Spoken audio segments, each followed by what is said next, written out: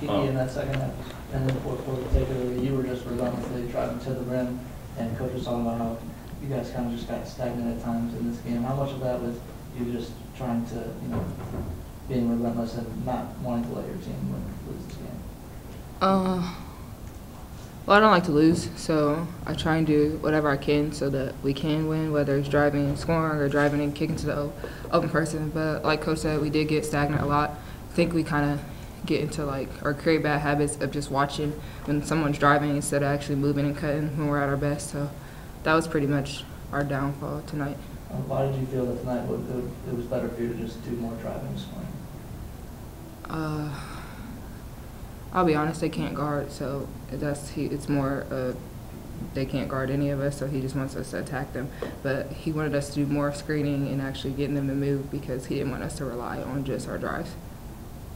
Also, defending Cassie Green, she was very difficult to defend, but what was because Coach said that you weren't coached enough on her on how to guard her, so what was the scouting report on her coming into this game? That she was a shooter and she wasn't allowed to get any threes, but we didn't follow the scouting report because what did she have, 20-something? She's 24.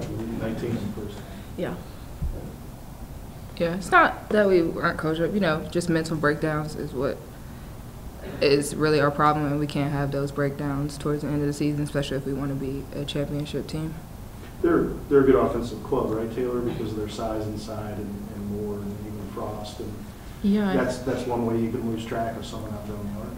Yeah, I think all of them have offensive skills and they're all a threat, so it's between helping the post and then getting back out and doing closeouts that we work on every day, but all of them are threats, yes.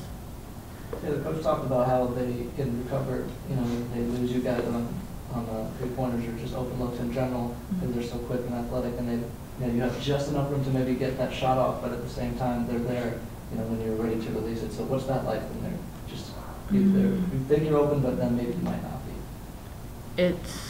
You have to have the mentality that you're either going to shoot it or you're going to drive it when you catch it. You can't hesitate. Yeah, that's what it feels like.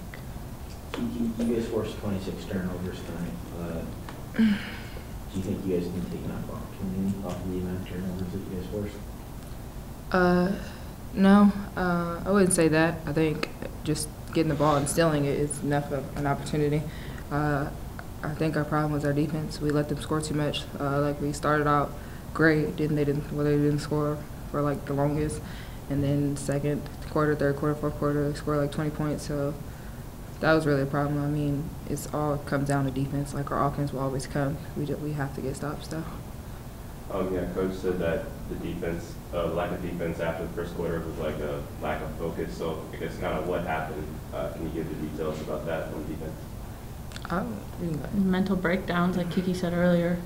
We started off really strong, and I think we relaxed when we came out strong, and we can't do that if we want to win tough games like this. You guys talk about the mental breakdown, but I mean also there were times you guys had hands there, they were just making really tough shots, so what's that frustration then? They're talented players, like we said. They're skilled, so they are going to make tough shots, and that's not what our scouting report was.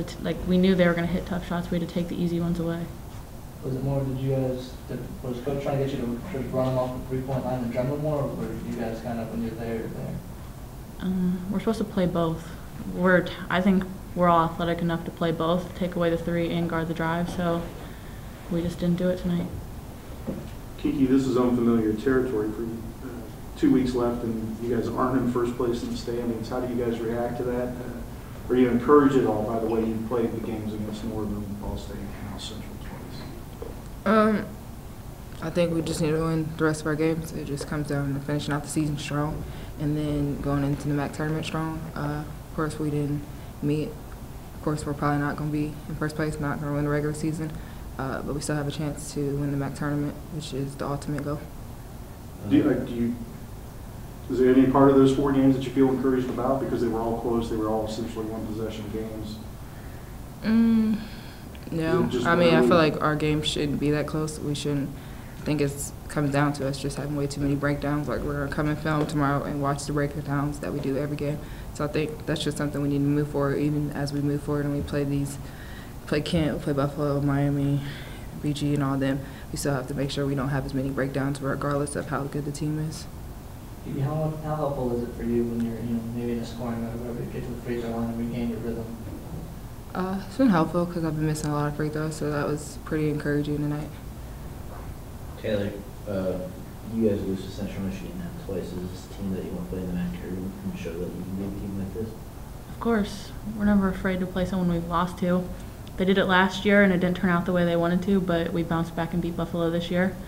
I think that would be a sign of growth for this program, to go into the tournament and beat someone that we've lost to twice in the regular season, and I definitely think we can do that.